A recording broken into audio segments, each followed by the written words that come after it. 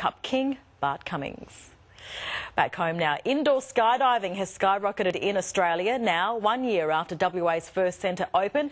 It'll be holding the inaugural Indoor Skydiving Championships, and practice is well underway, which is where we find Lisa Fernandez this morning. Lisa, people of all ages can give it a go without worrying about safety, and I'm pretty sure you're going to have a go right now too. No, not right now. Next one, T-Bo. No, don't put pressure on. Hey, look at this, T. This is the drive room, but this is one of the instructors. These guys are flying at 229 k's an hour. You can see that there. Unbelievable. Now, I'm here with Dicey again. These guys are the international competitors. Dicey, who are they?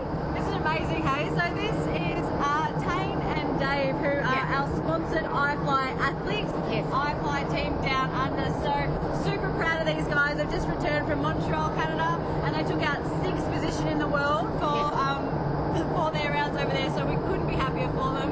These guys work here at iFLY Perth, and also some of our coaches. Yes. All starts with one flight. So these guys have been flying together for about 3 years, and as you can see, they're amazing. So really cool for people to watch. And a really high caliber, like an amazing skill level. I don't even want to take the camera off them because this is, and as I said, they're flying in winds of over 200 k's an hour. Yeah, it's incredible, and it looks effortless, hey? No, it's totally effortless. Obviously, Tracy, I will be doing something very similar to this in 10 minutes' time.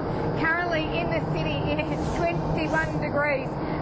We're going for a sunny top today of 32, tomorrow 33, sunny morning. Maybe a chance of a shower or a thunderstorm in the afternoon, early evening for Melbourne Cup. Wednesday 31, partly cloudy. Thursday 29, mostly sunny. Same for Friday 28, and Saturday will be 29 and sunny. I will be back in 10 minutes time here at iFLY Perth in Rivervale to obviously mimic what's happening in the tube. Get practicing, Lisa. You got 10 minutes. Make sure the routine is spot on. That's